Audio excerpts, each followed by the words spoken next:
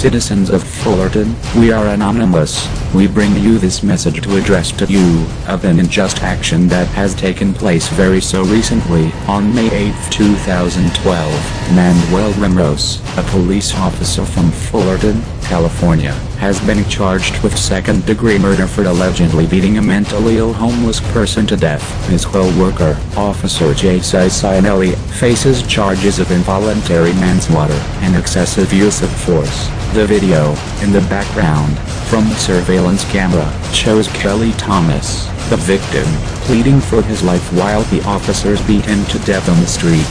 Kelly Thomas was beaten to death by 6 cops, 4 of whom never saw trial, 2 of whom just walked free. Kelly Thomas was never a criminal, or even less could cause harm to someone, and seeing this ported lies let these men free sends a message to the citizens of Fullerton, and to us, and the message is clear: we are not pleased. We are asking the citizens of Fullerton to occupy every police station in its location. This will not go quiet.